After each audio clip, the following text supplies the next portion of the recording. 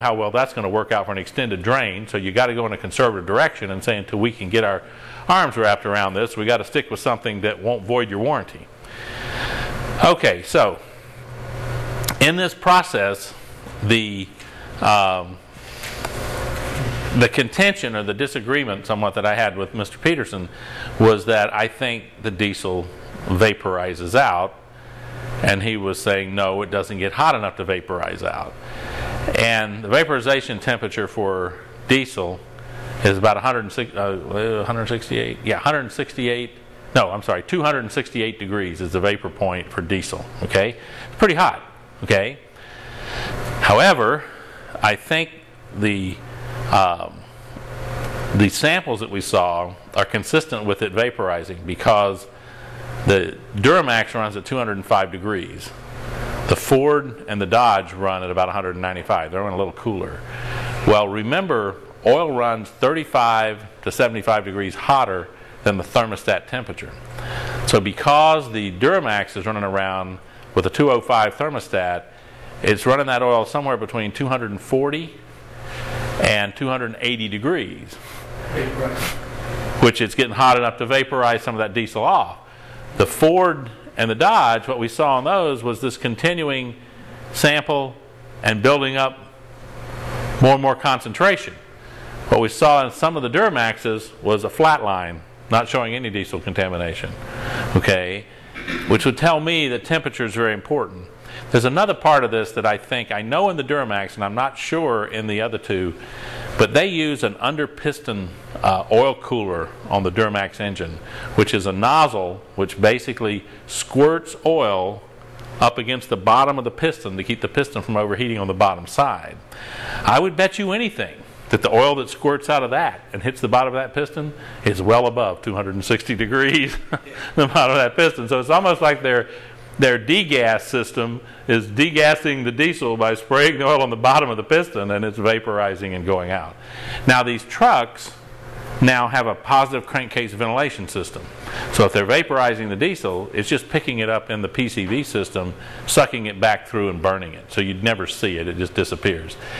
So anyway, this problem is under investigation within AMSOIL's technical department.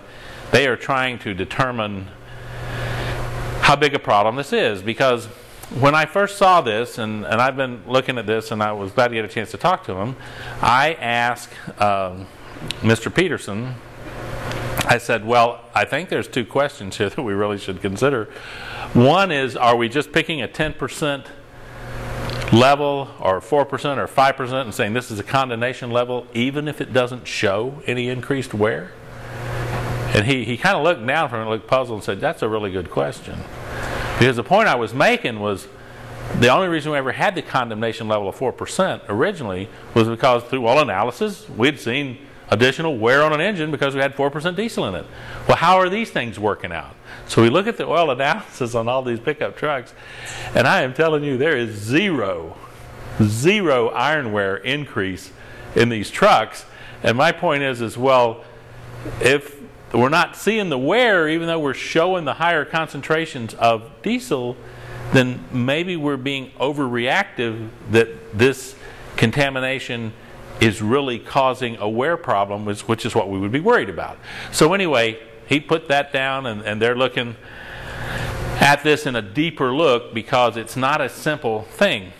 Because he told me, he said, well, in the Caterpillar engines, now let me back up just a second. Caterpillar has a problem, but it's not a regeneration cycle problem. Caterpillar has a problem with leaking injectors. And it's a big enough problem across the country that it's recognized by everybody, except Caterpillar. Because Caterpillar would have to replace the injectors.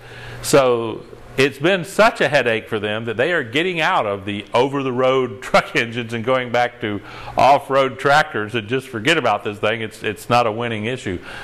But in these trucks that have fuel contamination that are Caterpillar engines, what's important to understand is that because you have a 6-cylinder Caterpillar engine, you don't necessarily have 6 leaking injectors. You could have one injector leaking, and if that injector is leaking, right, we don't know when I get to 10% or so fuel contamination, I don't know whether the increased iron wear that I see in the Caterpillar is coming from the one cylinder being washed down extremely, or whether I'm getting any wear from the other cylinders. So here's what I suggested to Mr. Peterson, and maybe they're going to do. And that is to mix up batches of our oil that have 2%, 4%, 6%, 8%, and 10% diesel contamination, and run the 4-ball wear test on them, which is what we run to determine the film strength of oil. And we ought to be able to tell in a hurry how much the film strength is degraded by the percent of diesel. Where you lose your lubricating oil. Yeah, where it goes away, or where you just immediately scar the ball. Because the 4-ball wear test has a cup with 3 balls in it here, 1 ball on the top, hydraulic pressure is pressed down on it, and the cup spins. Well, the cup's full of oil. So what happens is the balls are all moving. They have to pick up the oil film to lubricate themselves. When the pressure is too much for the oil film, it will scar the ball. So we measure the diameter of the scar to see how big it is, and that tells us how much it failed or how bad it failed. And so the 4-ball wear test was developed by Shell Oil Company. It's accepted by all people as a oil film test. So if we know what it is and we're worried about how well oil will perform, I think we have a laboratory test that would actually test fuel dilution in the oil and determine how it affects the 4-ball wear test. So I hope he follows up on that recommendation and does that, because we need some real factual information of what's happening rather than just sort of anecdotal, you know, of I saw this truck did this truck looked at this. Yeah, because you go and look at these oil samples on these trucks and see what Ford Motor Company says is drive your truck 100 miles, a minimum of 100 miles after the regeneration, then take your oil sample, because they say all the diesel will be vaporized out if you'll go 100 miles. Okay? And AMSOIL says, well, we don't think it's vaporizing out at all. Well, I respond to that by saying to Mr. Peterson, if I put 2 quarts of diesel in every time I do a regen cycle and none of it is vaporizing out, pretty soon it's going to be coming out the fill pipe, you know. But I don't think we'll get that far, because as soon as it hits the bottom of the crankshaft and does the egg beater effect on the oil down there, we're going to be shut down good, because it's just going to mess everything out. So you can't be putting 2 quarts in every time you do this and then turning around and not filling the thing up to overflow. It's got to be going somewhere, so it's got to be vaporizing out. The other thing is that the regeneration cycles, they are interesting, because one of the guys up there bought his new truck. He has a Dodge, and when he first got the truck, he was running regeneration cycle almost every 100 miles. It was doing a regeneration cycle. It was bad diesel, because remember, if I'm running bad diesel, what's it going to do?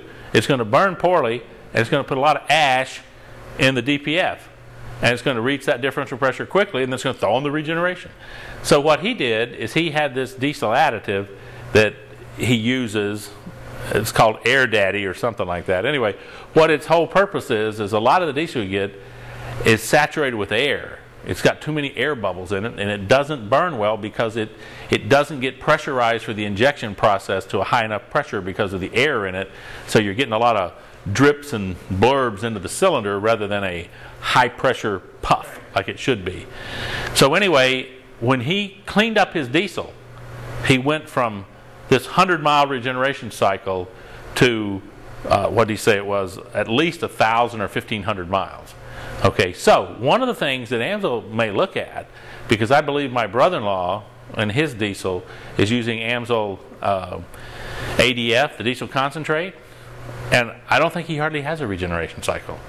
I think it runs so clean with the diesel fuel additive that the ash buildup in the filter is virtually non-existent. So we're looking at some things here which may be good for us as AMSOIL dealers to understand this, as we can tell people with the diesels, look, you've got to have good fuel, you need to run an additive, and you need to do oil analysis. I don't care what the situation is in your pickup, you need to be doing some oil analysis to kind of have a handle on these things and determine where they're going, because it's just a stupid idea. In fact, I heard one guy up there say there's a group, I think, that own Dodges that are forming together to do a class action suit against Dodge over this, because it's a brain dead idea to force diesel through the engine.